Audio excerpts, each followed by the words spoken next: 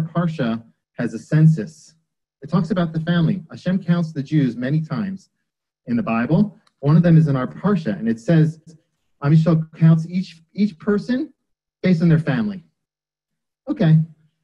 However, there's another census in the beginning of the Parsha, in the beginning of the book of Bamidbar, that counts Am Yisrael differently. It counts Am Yisrael in terms of three things. In terms of Lemishbechotam, their family, Leveit Avotam, in terms of their connection to their forefathers, their patrilineal descent, and also the Gulgilotam. And that means themselves, their heads, literally.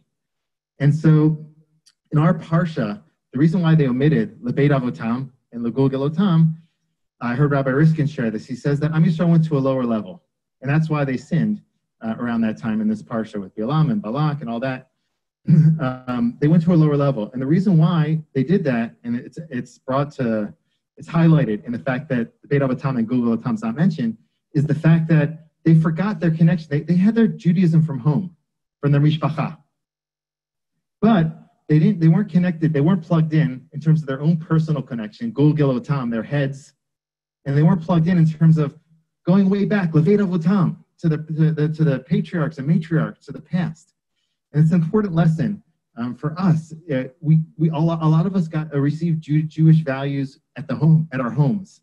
And that's really important. But it's extremely important to develop those other two connections, not just the residual effect of what we received at home, but developing our own personal connection, Gulgilotam, their heads, and also delving backwards to the tradition from many years ago before our parents came into the world, and reading the text and connecting Leveit Avotam.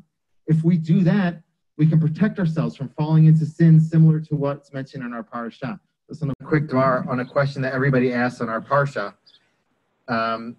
Pinchas stood up there was two people fornicating in public. He got up, he stabbed them, killed them in public, and Hashem says, I'm going to give you a covenant of peace due to the fact that you did that.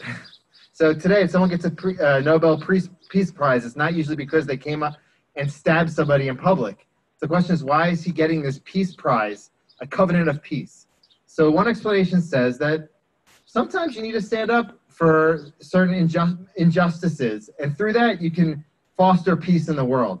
I saw another explanation, though, that I think answers more issues connected to this, and it's from Naftali Tzviut of Berlin. He says that Pinchas might have done an act of zealotry, and sometimes that's needed, but Hashem blessed him not as a reward, but as a reminder. Don't get taken away in your zealotry.